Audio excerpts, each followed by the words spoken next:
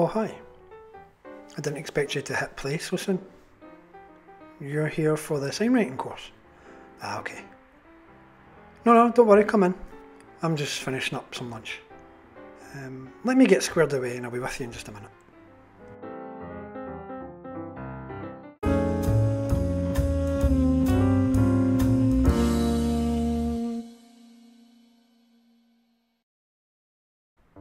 So you're from Morecambe?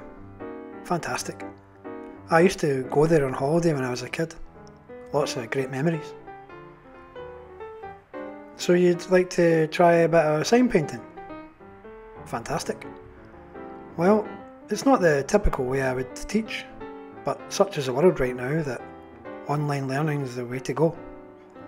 It's actually the way that I learned. When I first started, there wasn't many sign painters that I could speak to, so I taught myself by watching YouTube videos. I would also buy any books I could find on the subject, and it's with that DIY spirit that I'd like you to join me in this beginner's guide to sign painting. One of the best ways to learn about any kind of trade is to look inside the trade person's bag. And so let's take a dive in and see some of the typical tools that a sign painter might take on a job. The first place to start would be to look at the sign painter's brushes. Some of these are animal hair and some synthetic, and they come in different shapes and sizes. Sign painter's enamel paint is typically oil based and dries to a high gloss finish. White spirit is used to thin the paint and to clean your brushes.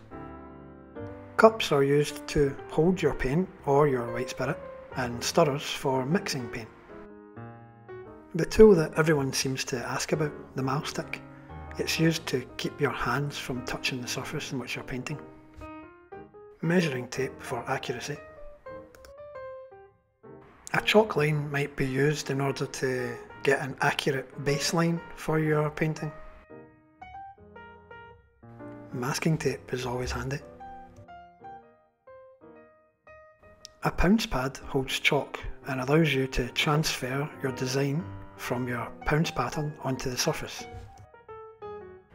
And this is the pounce pattern which would contain your design. It's basically just a chalk stencil.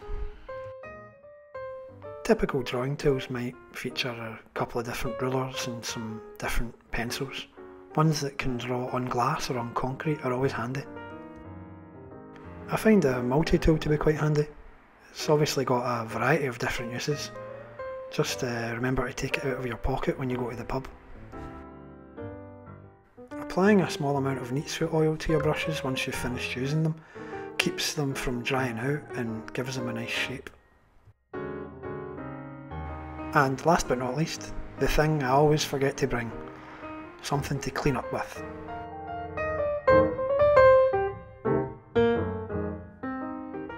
Thankfully, to learn the basics of lettering and sign painting, we don't need quite as many tools. But let's now have a look at what we will need. Most flat acrylic brushes will work, as too would the synthetic, longer haired sign painter's brushes. Good quality acrylic paint. It might take a while to find the right brand, it's sometimes a bit of trial and error. A less costly alternative could be a small vial of acrylic ink. Any kind of container that you have that could hold a quantity of paint or water. Finding the correct paper is important. If it's too porous, it will soak up the ink and bleed out. This particular paper is used for sewing patterns. It's called dots and crosses. Another good alternative is craft paper, as it's quite easy to find and pretty cheap. Masking tape in order to hold your paper onto your working surface. Nothing too glamorous here, just a ruler and pencil will do.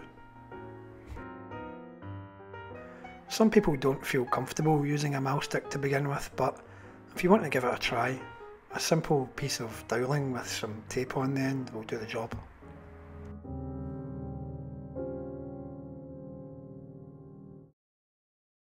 Finding the right brush is the first roadblock that many face when they first start out lettering.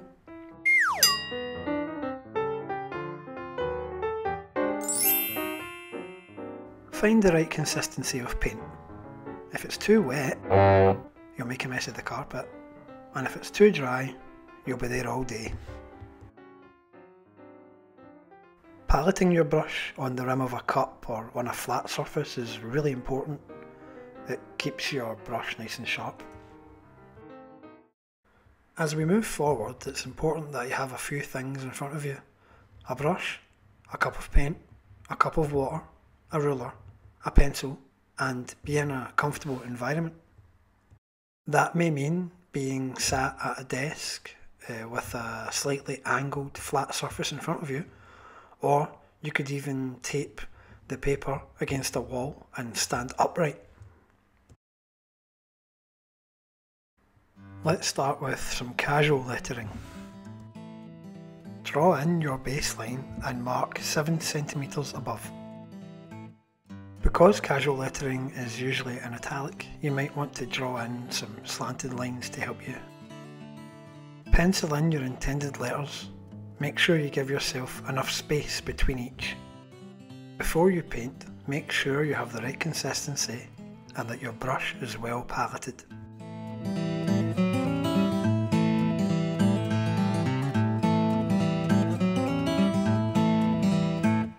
Each letter being painted can be broken down into a few stages, and here it is highlighted by the use of different colours, yellow being the first, red being the second, and blue being the third.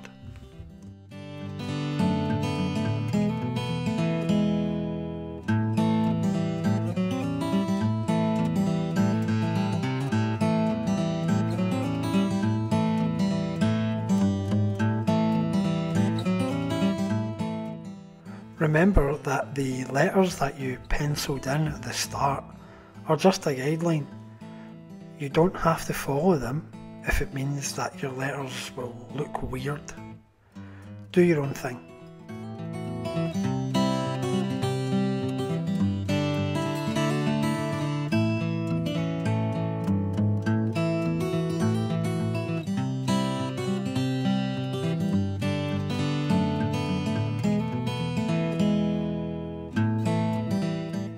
Let's look at these brush strokes using just one colour.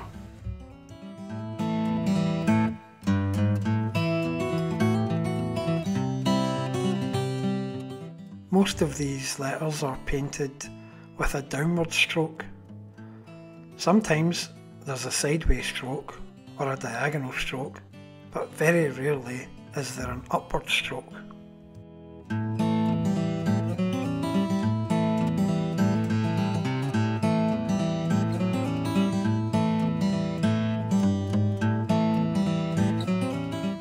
If you can paint one letter, you can paint the entire alphabet.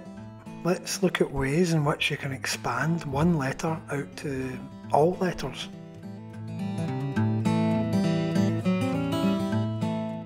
If you can paint the letter A, it's really only one stroke difference in order to paint the letter N.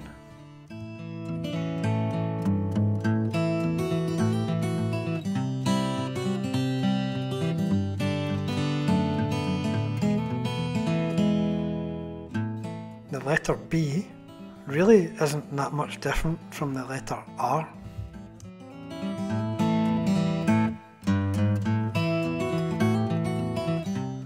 And the curvature of the letter C allows you to paint letters like G or O or Q.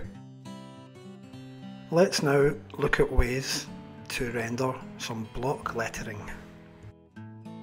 Unlike the free-flowing nature of casual lettering, block lettering requires more in the way of draftsmanship.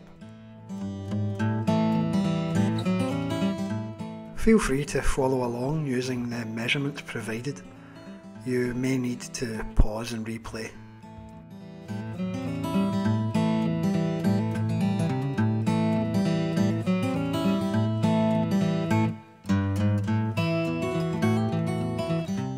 Setting out ample space between your letters is known as kerning.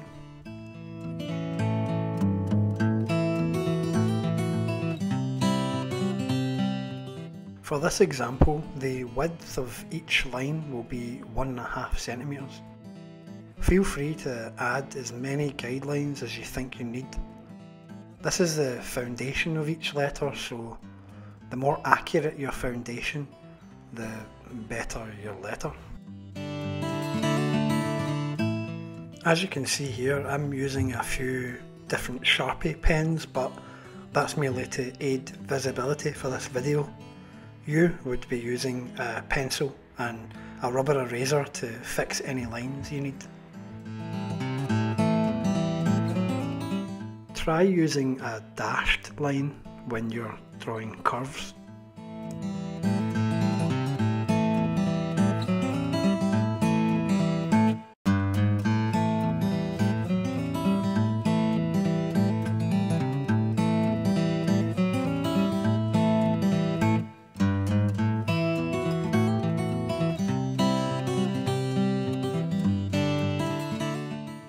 Even if the letter you're drawing is entirely curved, like the letters C or O, it's still important that you use a square foundation.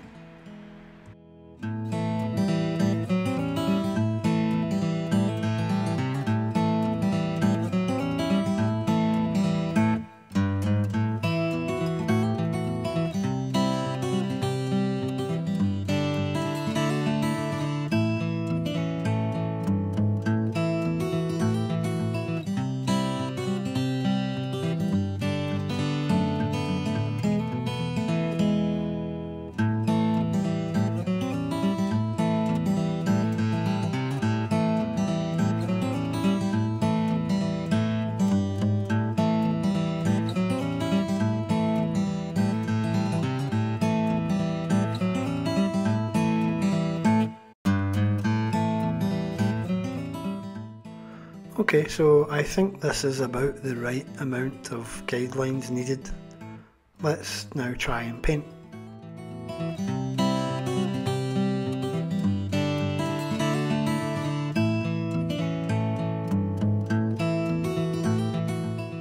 In order to achieve sharp edges, you will need to twist your brush into each corner. This requires not only mobility in your wrist, but also your fingers. Look at the green flag on the end of my brush to see how the brush is twisted into each corner.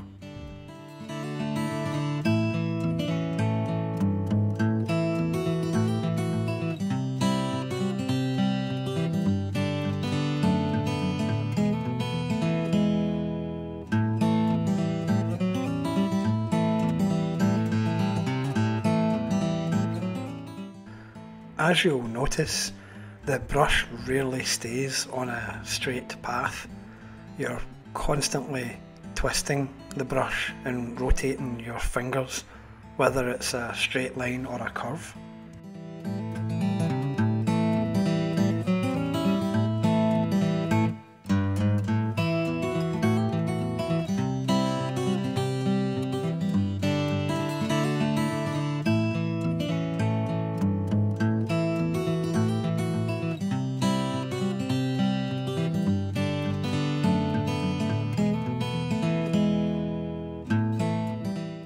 Sometimes you can feel a certain amount of stress when you're first starting out lettering, so it's really important to have an open posture.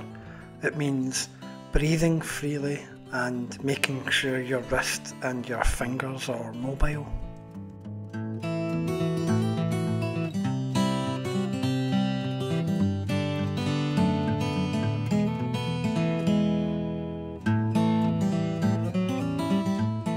And don't forget to palette that brush between every stroke.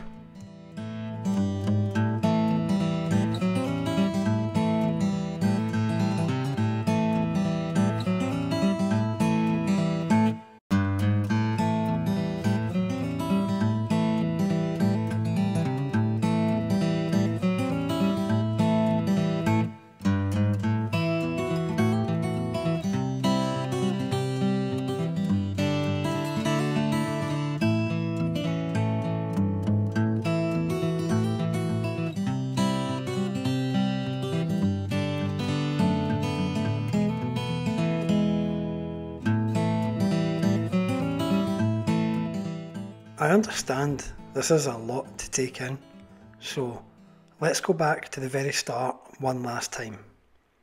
Let's paint the letter A together. Start by drawing a 10cm squared box and a dashed line down the centre. Mark the two bottom corners and 1cm out left and right from the middle line. Connect the dots and draw in two horizontal lines of the same width. Holding your brush midway up the handle, using the tips of your thumb, index finger and middle finger will allow you to twist the brush and get these nice sharp edges.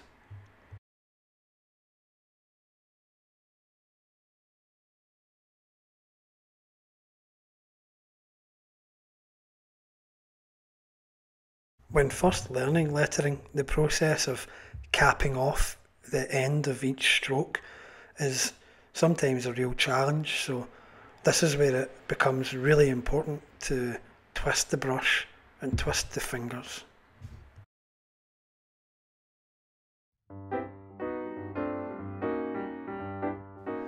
Well, let's call that tea time.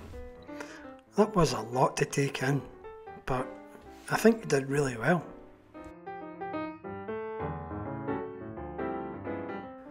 It's worth reminding ourselves that none of what we've covered today is easy. It's a real challenge. Looking back on my own experience, I felt like giving up so many times. But something just told me that if I just kept trying, eventually I would get it right. It may be a cliche, but sometimes it's true. Practice makes perfect. Prefect? Oh, for